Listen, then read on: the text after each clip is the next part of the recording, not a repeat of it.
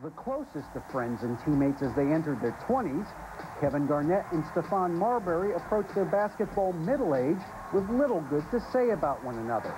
The latest sniping occurred last month, and Marbury said his son's teammate, rookie Amari Stoudemire, was much better than Garnett at a similar age. Garnett responded that Marbury obsesses about him, quote, like a girl. It ain't as complex as it seems. You know, I know we've been yapping in the papers and in the public and in the media, but you know, him and I, we have a history.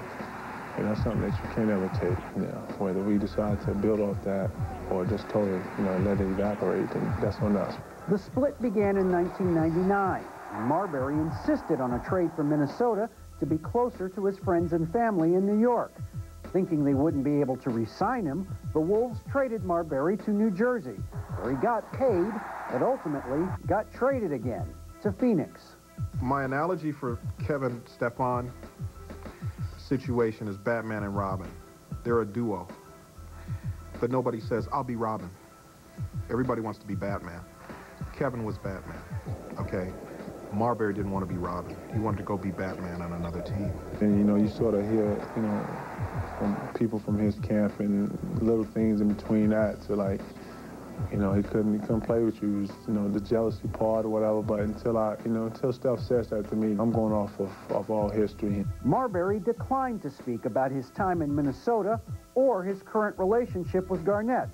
But Garnett acknowledges that the two rarely communicate with one another these days.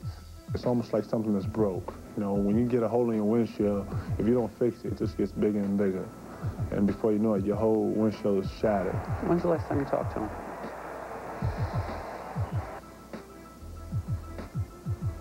Last time I talked to Steph, wow, it's been a minute.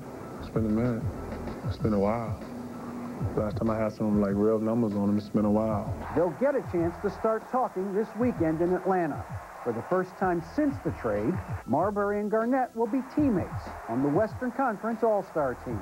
After a while, man, see, this is what I played in my head, that if something was to happen to him, how'd I react? And I know I'd be hurt. You know what I mean?